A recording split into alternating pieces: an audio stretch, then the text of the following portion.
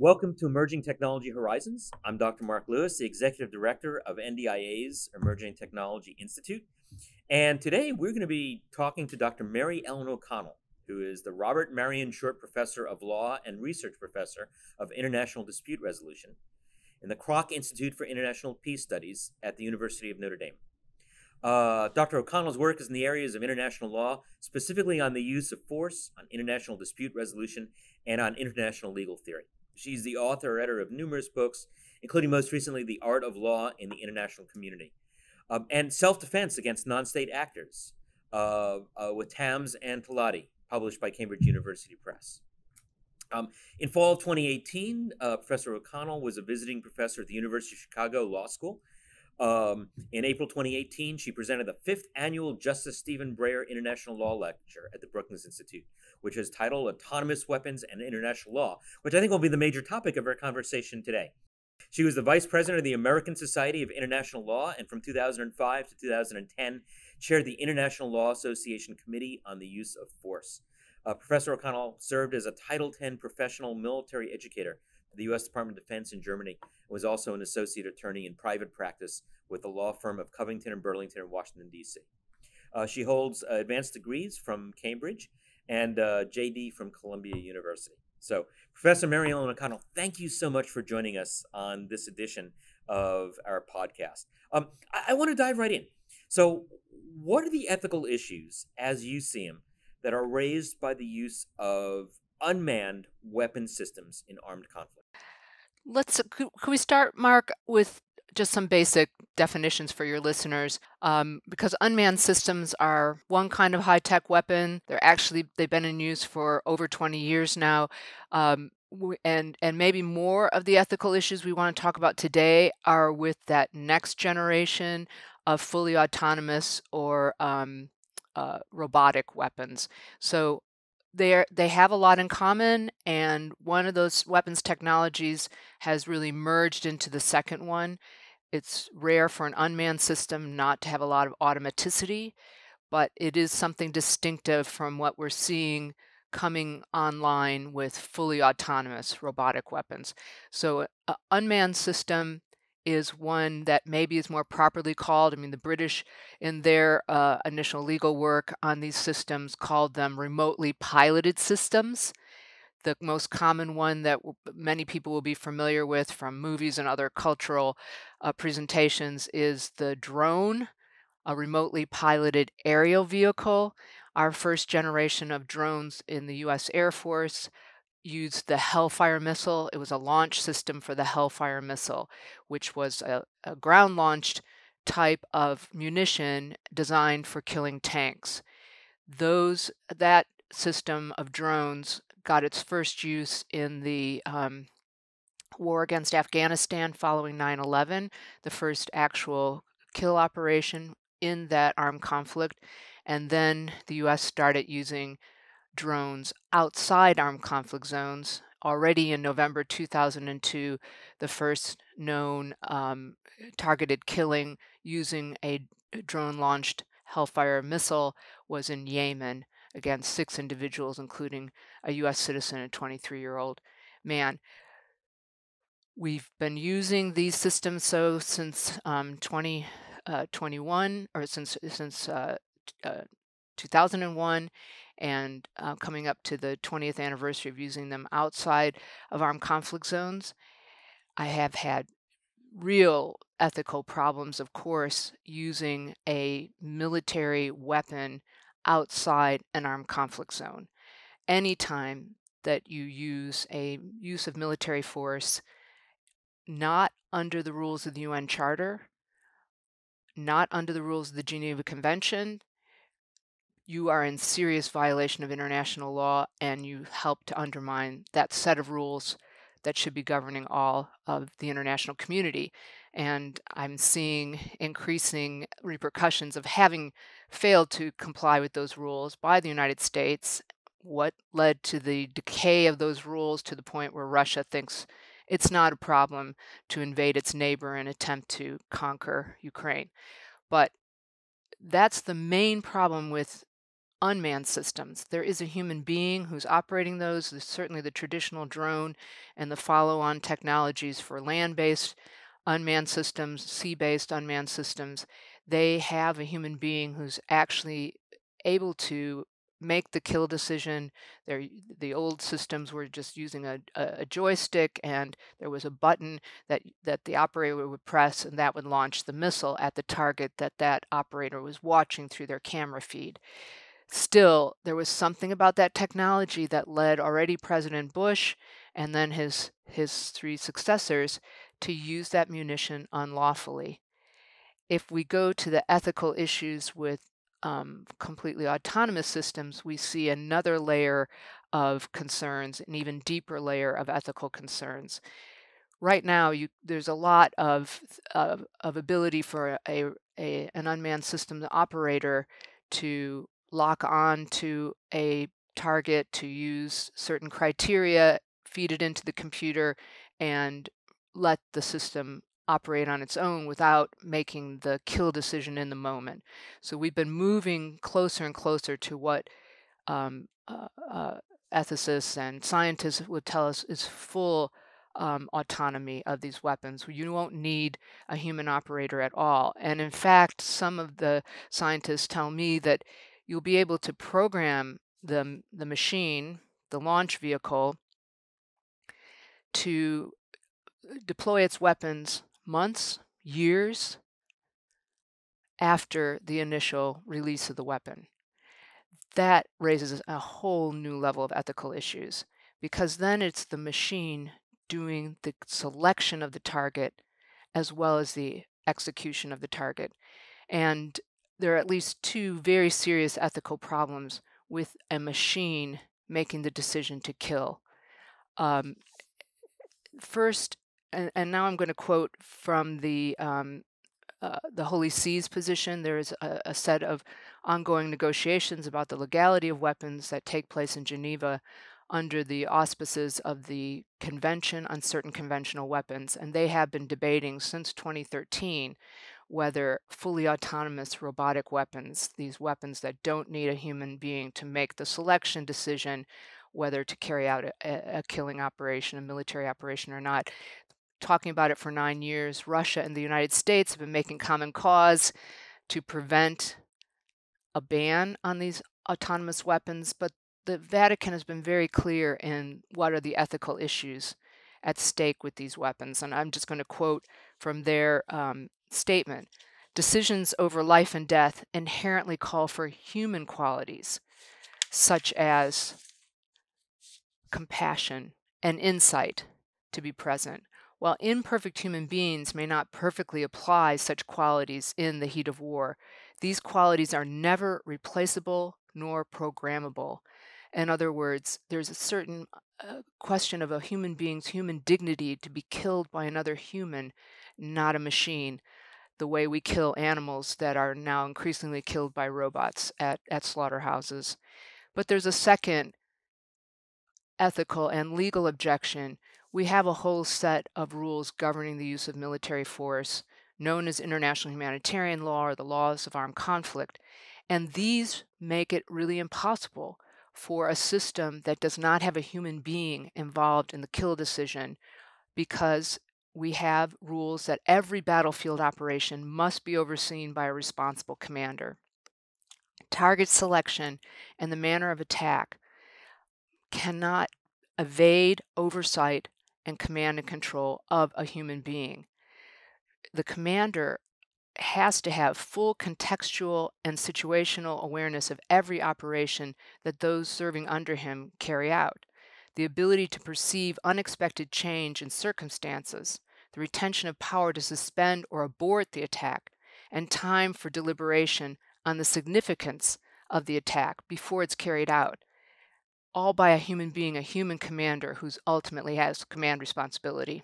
So Marianne, if I could pick at that a little bit, Sure. though. If I launch a mortar round, shooting it over the horizon, right, once I launch it, it's going to hit a target. And arguably, if I've got some autonomous system, maybe artificial intelligence, it can actually identify is that the target I'm really supposed to be hitting or not, and abort in a way that a mortar round can't. or that a rocket can't. I guess I'd liken it. There's been a lot of criticism about collateral damage caused by unmanned aircraft, and frankly, I'd argue that a lot of that was what came to the forefront for the very reason that those unmanned aircraft have an extra level of scrutiny. That there are cameras on board. We're doing battlefield damage assessment, so you get the image that, oops, I hit something I wasn't trying to hit, which I don't want to make light of. That's obviously very important. Whereas if I launch the mortar round over the horizon, if I launch the rocket over the horizon, if I do the indiscriminate launch over the horizon, I have no idea that I hit something I wasn't aiming at. How would you respond to that? Mark, you have a lot of assumptions packed into your mortar round example. And as you presented, it sounds easy. Yeah, I mean, it's going to be done better by a machine. But you're already assuming, and your listeners will assume, that you're in a battlefield context where there's a defined enemy, where there's a commander who's made a decision that this is a proper target. And now we're going to use which of these machines to determine. Well, it may be better in that situation on a battlefield in hostilities where there is a known enemy and you already have a strategic level understanding of what military necessity requires in order to win the military objective.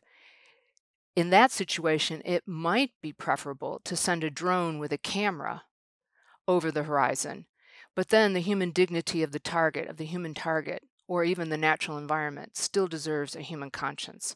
So we can potentially use our technology to fight better, but only when you continue to include these certain parameters of law. And that requires that you've had a human decision making in determining what are all those prerequisites that we just talked about. Think about the scenario with the fully autonomous robotic system. Yeah, they might be really precise, but it's making its own decision about what is the war, what is the military objective, what is the target. A machine. So yeah, the machine may make decisions that are very accurate for the machine's decision on what are its objectives. I mean, we're hearing from the technologists who work with you every day that they don't know what these learning technologies are going to come up with. It's a black box. We can set up the algorithm, but by the fact that it's learning, we human beings who start the system, who invent it, don't know where it's going to end up. But I might argue that if I'm looking for, say, a particular target, that we're getting to the point where a machine algorithm might be better at doing a precise identification of that target than a human operator. For example, we're seeing artificial intelligence applied in the medical field, where it's being shown that AI can do diagnostics on, say, an X-ray or a CAT scan and do a better job of identifying, say, a tumor than the human could. Same idea applying to the battlefield. Absolutely the opposite idea. The technology you just talked about is to save life. The technology with weapons is to take life. We have to put a whole layer of legal, ethical, and moral limits on what we can do with AI in the killing field as in the saving and healing fields. This is a major divide. This distinction is being lost, Mark, and that's why I think we are in such ethical peril these days and why we're seeing so many unethical uses of violent technologies of killing. We've lost the idea that death, the intentional taking of a life, is always a last resort. This is the most fundamental of ethical teachings in every major religion, in every ethical system. Life, to defend another life immediately, in the moment, is all that we've ever permitted, certainly in Christianity, certainly in other major ethical codes. But we have begun to expand what we think is our right to lead a certain kind of life, to have a certain level of security, so that we are deploying these technologies to get an advantage, to be able to kill before the others kill us, to preempt. This has become the standard notion within security, and why we're inventing systems that can kill more rapidly or without a human being even deciding. And that's where we're getting into trouble. If you're So going to go ahead. yeah, no, I was going to say, so along those lines, though, and I'd love your thoughts on this. So let me take the hypothetical.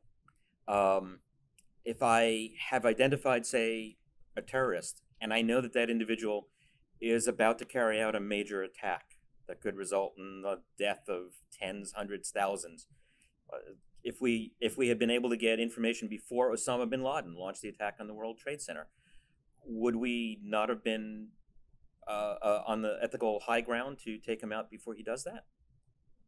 Mark, again, you're making assumptions about the scenario that are not what is being forecast for AI weapons, for weapons with learning capacity. You say we, you're talking about human beings. If we'd had intelligence, what would be the right technology for us to employ? In fact, the where I was going to go with what we should be doing, where the analogy to healing really does come in and should have been part of what was going on in the days leading up to 9/11, because remember, we had plenty of intelligence. We just didn't act on it. And we'd had intelligence about Al-Qaeda and what Al-Qaeda was capable of from 1998 and the Clinton administration, but we failed to take any of the defensive measures, the good policing measures, for which we had great prior evidence from how Europeans dealt with really embedded terrorist organizations. Just look at the IRA, around for 20 more years, killed so many people, and yet the British used the rule of law, and that's how they finally defused the IRA. We've never done that with Al Qaeda, and they're still around.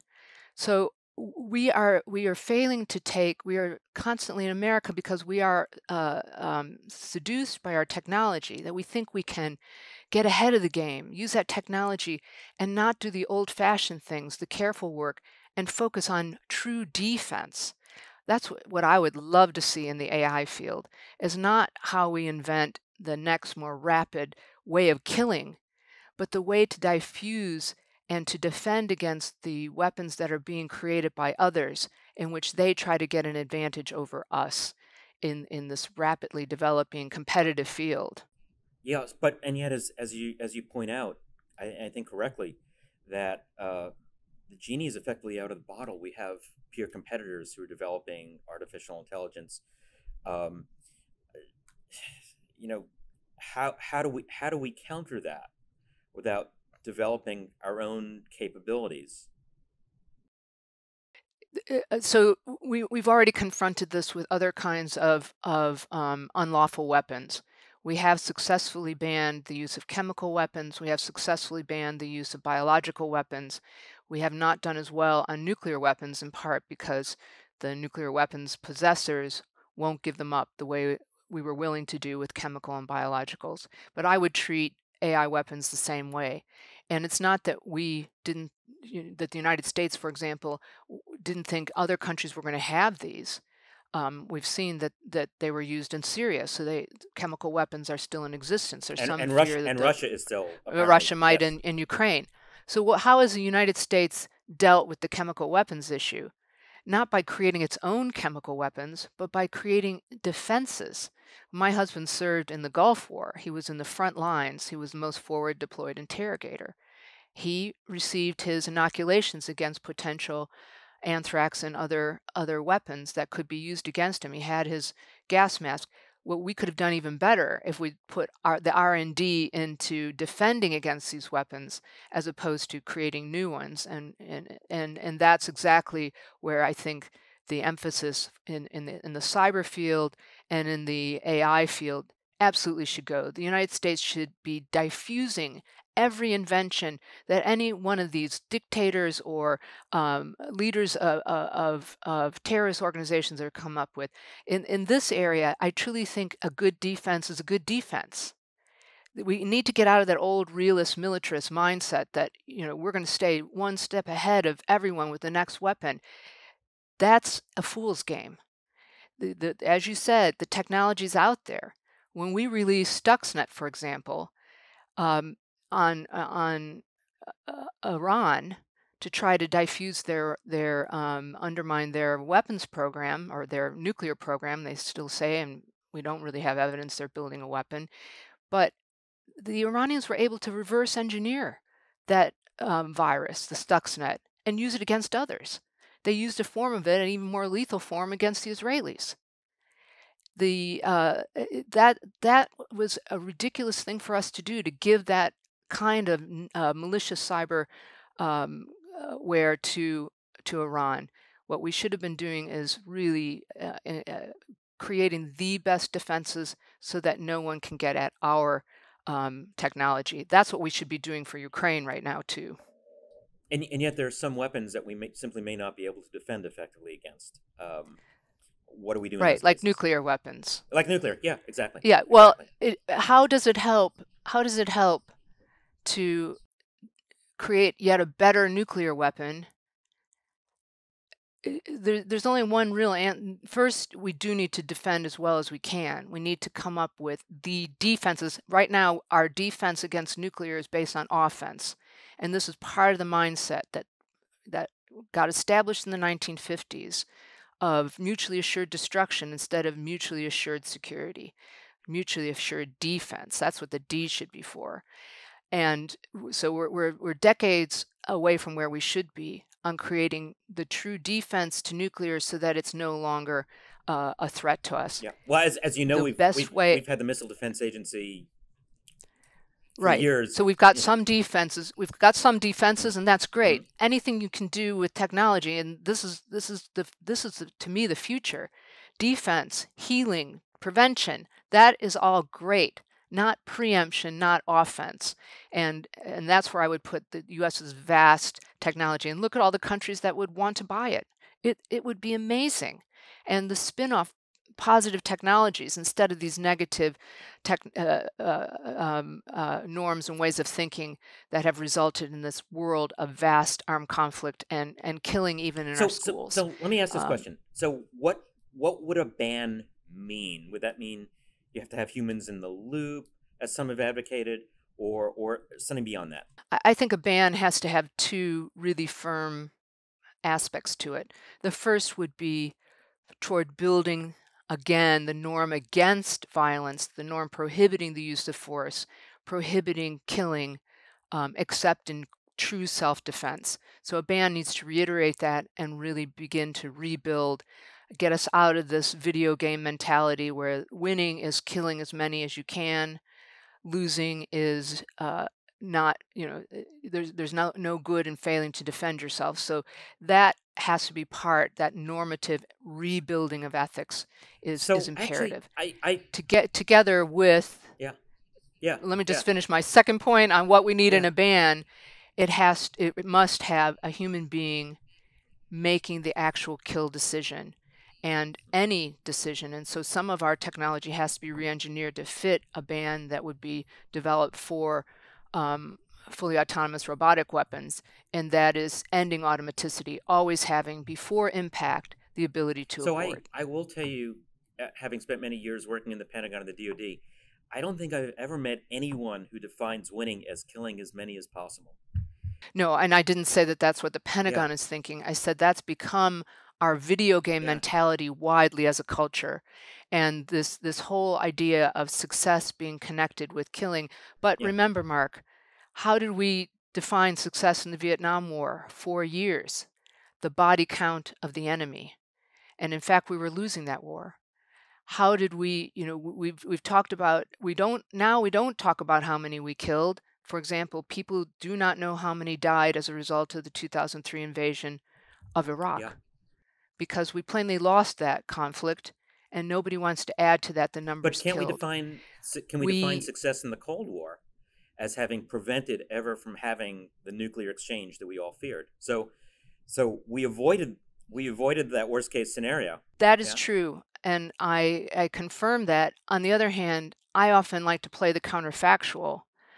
What would have happened if we had gone for the Baruch plan and shared technology right away and diffuse the whole competitive advantage in having more and more secret nuclear information? What if we had really committed to the Nuclear Nonproliferation Treaty and begun to dismantle and create systems of defense, not systems of potential offense? I think that we can't replay that now, but one of the great lessons of Russia's invasion of Ukraine is that our principles and our ethics, our norms, our rules, the UN Charter basic rule set up in the wake of 2 world wars, the prohibition on the use of force, needs rebuilding. And that's where we have to start. Regardless of what happened 30 years ago in the Cold War, that's not going to work now. We have to rebuild what's been torn down during the post-Cold War So I would period. say I think we actually kind of did the experiment. What happens when we rely on an agreement to disarm, to dismantle? Of course, as you mentioned, we banned biological weapons, and yet we know now that the Russians continued their work in secret. So it's First, they at least had to go into yeah, secret. It was no longer acceptable to do this in yeah. open. Second, you always have to prepare for the Hmm. lawbreaker. But the best way to prepare, there's two, and that's what I'm emphasizing today. You only prepare for the lawbreaker by continuing to make it clear who is the lawbreaker, by having those strong norms against doing what the Russians have done. And then second, you prepare your defense so that in the case that the lawbreaker acts, you have a way to defend yourself. But it doesn't help in either of those two pillars of how we create a law abiding community, world community. If you're loosening up the rules all the time because you want to be able to take your own advantage and use military force, as the US has been doing with drone strikes continually. Did you know that in 2019, the United States used, I'm sorry, 2020, the United States attacked Somalia 60 times with drones from January to December? That country is now facing almost a third of their population is going to starve to death in the coming months. This is no way for the United States to set up norms for a rules-based international order, an order of peace in which the climate can finally flourish, in which we have alternatives to war for the resolution of disputes. It won't be easy. We've really descended so far. We've decayed these principles so deeply. We have to start somewhere. We don't leave ourselves open completely, of course, to risk because we're constantly creating the next technology of defense. And that does not mean So Mary Ellen, preemptive. our time is almost up. I really want to thank you for coming. As you can tell, I disagree with a lot of what you say, but I really do appreciate your joining us and sharing your views. And I think it's useful for wherever we fall on the side for us to consider all the different perspectives on an issue such as this. And Well, I hope you and I will stay in conversation because uh, I'd like to help you see more the and case that I'm maybe trying to I can make here. convince you a little bit of the value of deterrence as well. I mean, one of the reasons we set up the Emerging Technologies Institute is to focus on maintaining technological advantage. I happen to believe that the United States actually never wants a fair fight. We always want to be so superior that there's no fight to begin with. That's a perspective that I come from. Well, I think those technologies can put us in a position to be so ahead in our defense that nobody wants to attack us, not sending the fear and message that we will destroy you, but that you can't get through our excellent defenses and that we will help you to build the kind of country you want to be without attacking us. I'm good with both. I'm very good with both. Professor Mary Ellen O'Connell, thank you again so much for joining us. I really appreciate your thoughts on this subject, and I would like to stay engaged. Great. I think it will be a fascinating ongoing discussion. Okay. Thanks, Mark.